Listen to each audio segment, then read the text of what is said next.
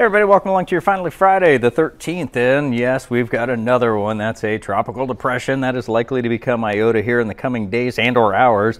Our temperatures for today will make a climb under cloudy skies that'll put us in the upper 70s to the lower 80s. Our inland areas mainly lower 80s, and we'll find the same thing here in southeast Georgia.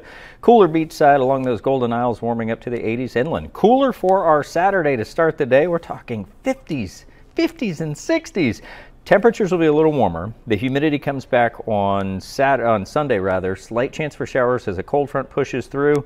And then folks, we've got open window weather. That establishes late Sunday into Monday with the cooler temperatures. Some reinforcing cold air could even keep us out of the 70s as we approach midweek next week. Stay ahead of those changes and enjoy some sunshine. That's your forecast. It's on the World Wide Web, always just a click away at News4JAX, a shout away on your favorite devices.